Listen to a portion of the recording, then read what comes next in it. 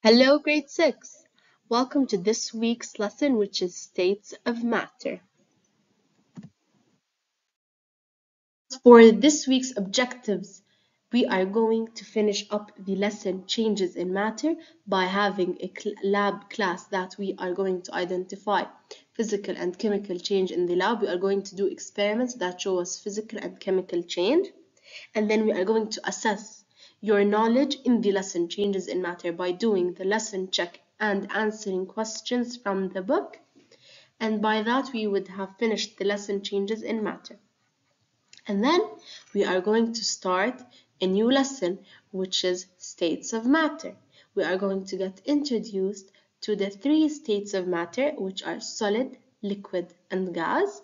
And then we're going to talk about each one separately. First, we are going to identify solid particles. And after that, we are going to describe physical properties of solid materials and identify the two types of solid. We have two types of solid. We are going to know them, and we are going to be able to distinguish between the two types. And then we are going to identify liquid particles. What are the liquid particles? And describe physical properties of a liquid. So by this week, we are only going to talk about two states of matter, solid and liquid. We're going to talk about everything, their particles, their properties, physical and chemical, and examples of each. And next week, we are going to take the gas state of matter.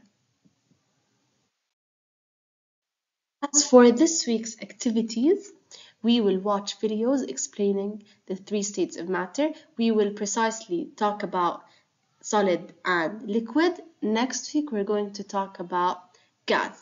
And also, we will watch interactive simulations about solids and liquid. We are going to see visuals that help us understand more about the particles and the physical properties of both solids and liquids.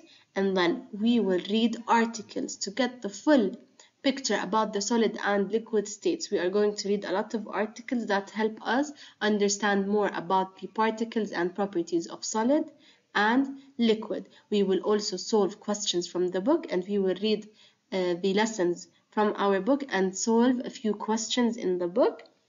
And we will create posters about different properties of solid and liquid.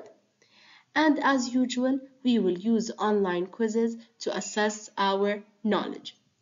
Thank you so much, grade 6. If you need anything, you know where to find me. I'm always ready to help. And thank you so much again.